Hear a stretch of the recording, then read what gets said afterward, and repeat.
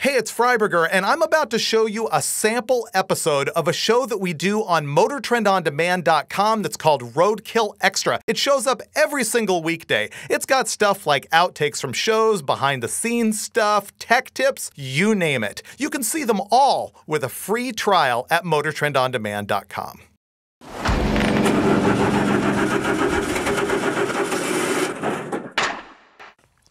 Hey, it's Freiburger here, and I'm about to tell you that we have more of an organized plan about our project cars for Roadkill Garage than we've ever had. We know about like 5 of them that we're gonna build, and this is one of them. This thing has become an internet sensation just through a few posts on Instagram. This is Steve Dulcich's 1968 BBQuda. Yep, this is a 1968 Plymouth Barracuda, and unfortunately, it had left the farm here and it had gone out to Ventura, California, and there was those big wildfires, and as you can see, the fire went through this car and completely toasted it to the ground. When Steve sent it over there, it was all black primer and everything. It's like a factory turquoise car.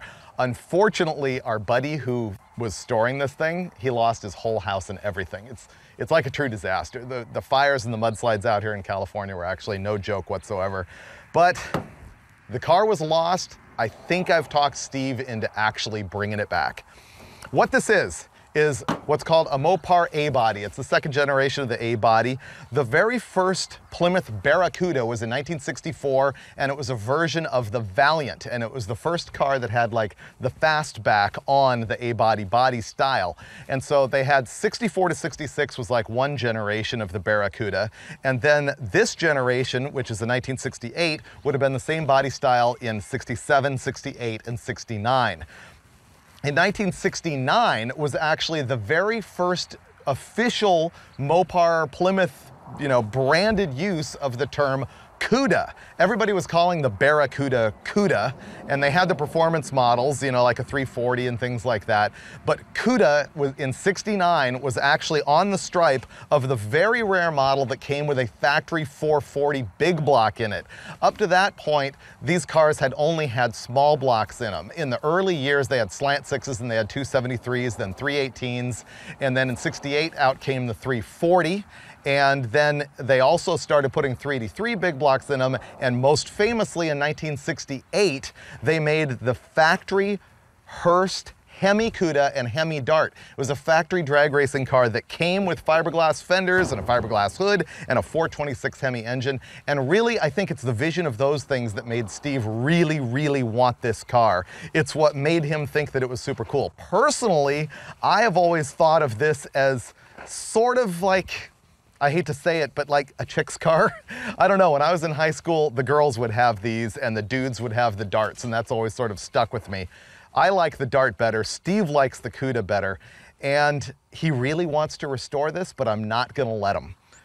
We're just gonna basically clean this thing up and go, in my vision anyway. I can't promise this is what's gonna happen because, Steve could lose his mind and decide that he's just gonna sandblast this and start painting it like at any minute. I could go inside and start working and come back out and Steve will be here like bondoing this car. But I want to like general mayhem it. Clean it up just so that it doesn't get, more rusty, more scum, more dust and smoke all over us. And leave the windows out of it. It probably needs a rear window to maintain the right body shape. And then put a windshield in it, and we're gonna put an engine in it. And we had an idea today about what engine specifically we're going to put in it.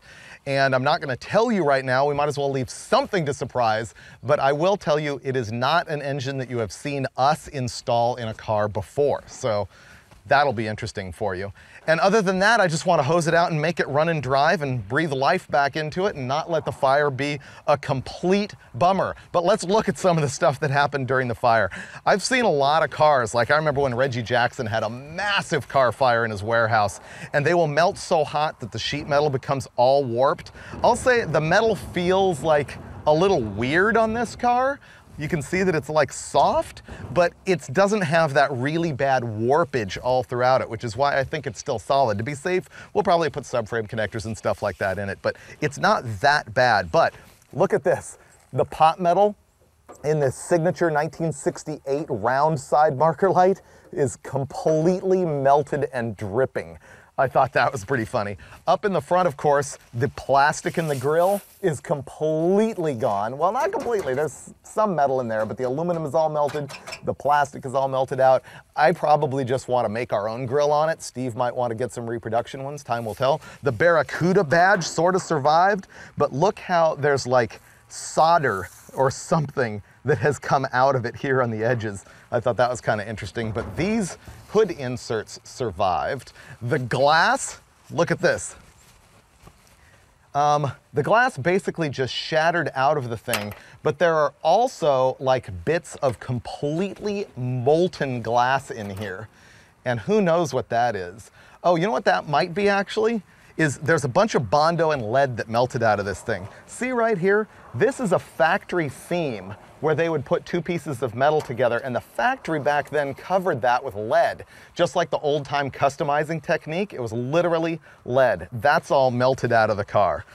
Look how the pot metal mirror just broke. This is funny, the whole door handle just broke off. I mean, it's not funny, it's kind of sad, but it's just interesting to sort of look at the abuse this thing took.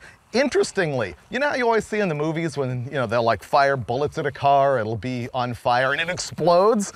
Well, the gas tank didn't explode at all. In fact, I think you can hear there's still a little bit of gasoline in it, and it did not explode. I think the fire came from the top and moved this way, because you can see this part of the car right here is less burned than the rest of it. This taillight survived, this badge is perfectly good. This is the original color right here. I think it's called Surf Turquoise. It's a really cool color they had in 1968. That's the original color. And then this is the black primer that was on top of it before it got, you know, completely barbecued off. But this corner kind of survived. Obviously, we've put tires on it since it was in the fire. Those had also melted down into the ground, so it's a roller now and everything.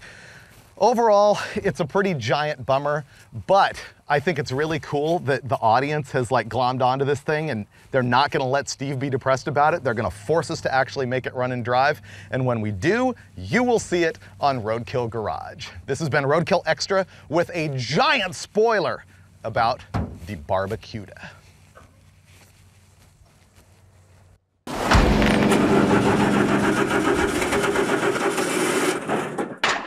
If you need more Roadkill Extra, go sign up right now.